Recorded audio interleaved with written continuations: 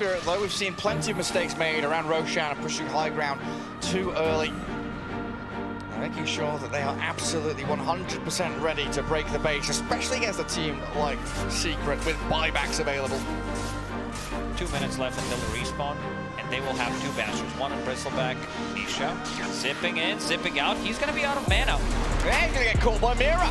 The outer there, but the same with the disruption. BKB is available. Trying to buy time for it. BKB up with the Vortex around. In comes the Solar Guardian as well. Keeping Nisha alive. Hiding in behind that tier 3. Dawnbreaker trying to slam into Toronto, Tokyo, but... That's a lot of ultis used. This tier 2 tower is gone. They don't have what it takes to... Nisha with a little bit of a miscalculation there, how much mana he needs.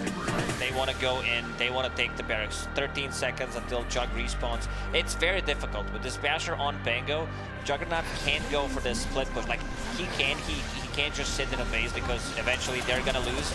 Nisha, not again. No mana. He has to BKB. He cleared the way, but he's gone. Nisha's playing the previous patch where he thinks that he has 3 nulls. Well, he doesn't, does he?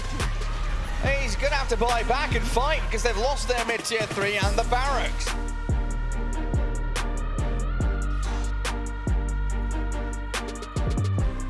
Radiant's middle tower is under attack. Dire's bottom tower is under attack. Dire's bottom tower has fallen. Radiant's middle barracks are under attack. I've caught my breath. Back to it.